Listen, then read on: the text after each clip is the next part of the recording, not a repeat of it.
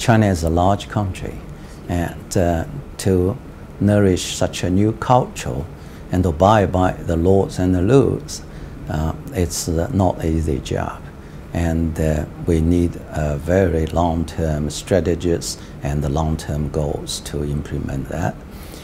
In the meantime, I should say I feel optimistic in doing that, because China, if we look back in its history of 35 years or so, after its opening up and the reform, we achieved the tremendous things, with the unified willingness and the consensus.